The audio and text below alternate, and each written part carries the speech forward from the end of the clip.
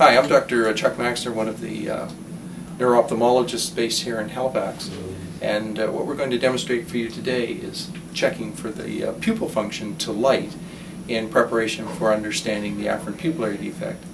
So when examining the pupils, the key point is to have the patient in a somewhat dimly lit illumination to enable the pupils to dilate slightly so that you'll be able to pick up the pupil response to light.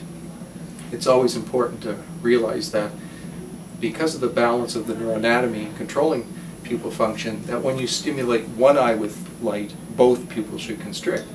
So you give the person a distance fixation target, so if you just look at the distance target, and then you dimly illuminate the pupils to see that they're symmetric and there do not appear to be any structural abnormalities. And then you shine the light in one eye, and what you should see in that eye is a brisk constriction of the pupil. And if you're able to see the opposite eye at the same time, there'll be a consensual response, and that should be symmetric. Then you can come across to the opposite eye, and same thing. You can illuminate the pupil, it should constrict, and the contralateral pupil should constrict just as well.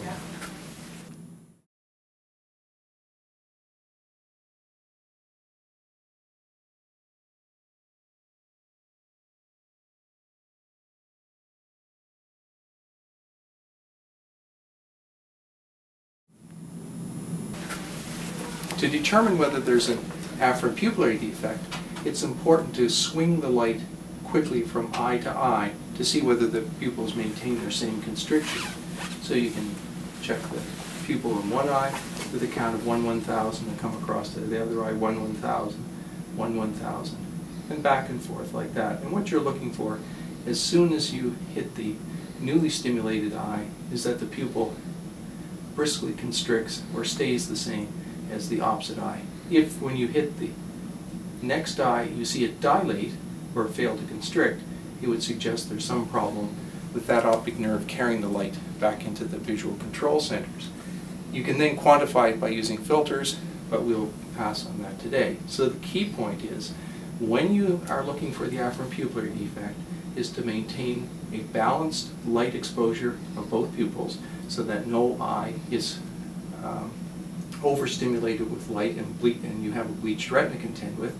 Stimulate one eye and quickly come across to the opposite and back again, checking to make sure that you have symmetric pupil constriction.